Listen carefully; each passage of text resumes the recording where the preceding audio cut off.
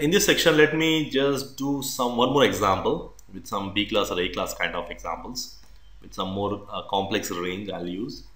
Let's say there is an address called 150.12.125.10 with a slash value of 22. Let's check 22. Okay, now you want to find the range. Same thing you need to find. You want to find what is the subnet mask, the same numbers I can say. Whatever we calculated, we want to find the same thing. Subnet mask, host address, broadcast, host per subnet, broadcast ID, network ID, everything. Exactly the same thing, okay? So I want to find the same thing for this address. Now it's a B class address. By seeing itself, we can see here. Let's try to figure out the first three answers first, and then we'll come back to the network ID and the broadcast ID. So first, subnet mask. Again, to find the subnet mask, we need to take /22. So we can write 8 plus 8 plus 8 plus 8, 16, 16 plus 6, it becomes 22, and the last portion will be 0. So the subnet mask will be 255.255.252.0. That is the subnet mask. And then to find how many hosts per subnet, and the formula we know, 2 to the power of h minus 2. Minus 2 is for network ID and the broadcast ID. So to find the h value from 32, if I subtract 22, I get 10. This is my h value. This is my host bits, right? So I'm subtracting from total bits minus network bits to get my host bits, right? So 2 to the power of 10. So the formula is 2 to the power of 10 minus 2. So it will be 1024 minus 2. So it will be 1022. This is my valid host per subnet. This is your answer. This is my second answer. And the third thing, if you want to find how many subnets we get, so if you want to find how many subnets we get, we need to take 2 to the power of n value, whereas n is your converted network bits. Now in my scenario, the slash value is 26. Now right now I'm using, this is a B class example. So in the B class there are 16 default network bits and 6 are converted network bits, right? It's a B class, right? 150 comes in between the range of B class. So in the B class there are 16 network bits by default and there are 6 converted bits. So I'm going to take 2 to the power of 6, 2 to the power of 6, 64 subnets. If I divide a B class network in the size of 1024, I get 64 subnets. Okay, so totally get 65,536 addresses. So mostly the calculation up to here, it is going to be the same like what we did in the previous examples with a simple C class, only the size varies. Now let us try to figure out what will be the network ID and the broadcast ID. So to find the network ID and the broadcast ID, we need to figure out the range. Now writing the range, you should be very good in writing the range here. Now the range always written based on the 2 to the power of h value.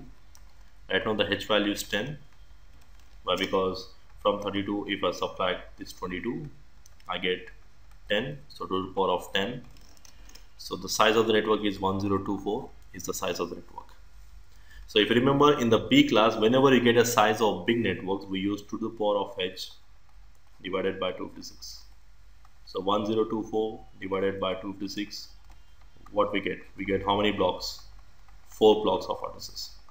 So which means we need to write multiples of 4. So the first portion will be 0.0 and the next portion will be 4.0 and we write multiples of 4, right? So the multiples of 4 times 40.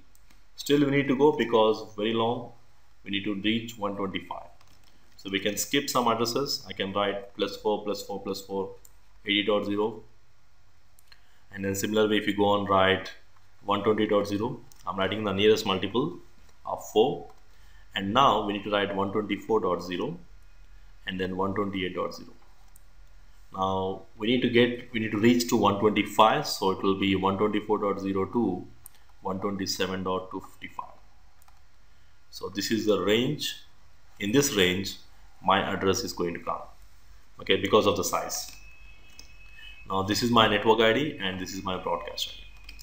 So Now our network ID and the broadcast ID will be, so the network ID will be 150.12.124.0 is the network ID, and the broadcast ID will be 150.12.127.255.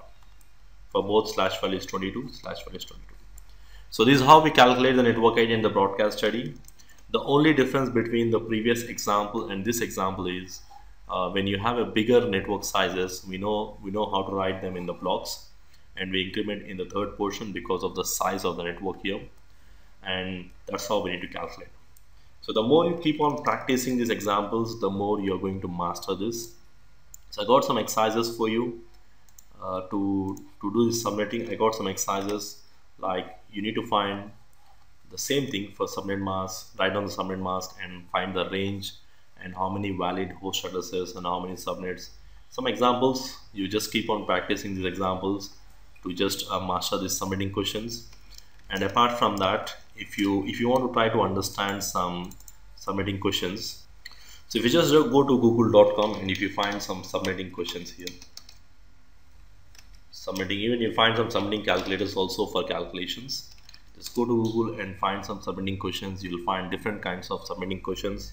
Probably you can go through with any one of these websites and you can find some subnetting questions and you can answer that. Let's say if you go to this website, you'll find some, what is a valid host range and what is the IP address range, like this. So now to answer this, you should be very good. Now he's asking you what is the valid host range of the IP address. This one, he's asking you the range. So the range always written based on 2 to the power of h value. 2 to the power of h value is how much? H value is how much here? It is 20. Sorry, slash value is 20 here. So the h value is 12. So 12 means 2 to the power of 12.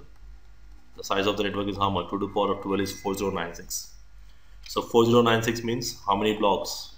16 blocks. So 16 blocks means we need to, the range comes from 0.0, 16.0, 32.0, 48.0, like that it will go on. But he's asking you 172.26.255. So it's a very long, it's almost on the end. So better if you start from the bottom.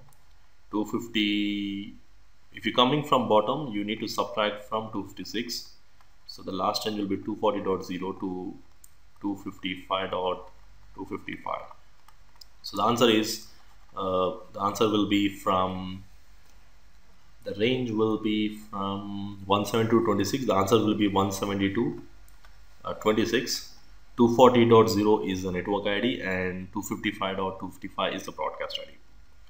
Let me just reveal the answer. You can see this is the valid range, 240.0, which means you cannot use the network ID. So the valid address will be 240.1 and the answer will be 255.255. So 255.255 you cannot use because it's a broadcast ID. So we can use the valid host address. You can see the question says valid host address, the addresses which you can assign to any device. So one address before. So similar way, this is how the questions will be asked. A little bit more tricky. The main part is to understand the question. So similar way, you can just go with the next question. Like you are designing some subnets. You want 40 subnets, something like that. So similar way, you can go ahead and you can figure out, you can go through with some subnetting questions. Just keep practicing couple of questions every day to understand how the questions are asked. So when you go through with these questions, it will give some idea on how the questions can be asked in your certification exams. So whatever the questions I have given you here, it is more like a straightforward question. So it will only help you to calculate. But when you go through with those online questions, probably you will understand, you will see how the questions can be asked in your certification exams.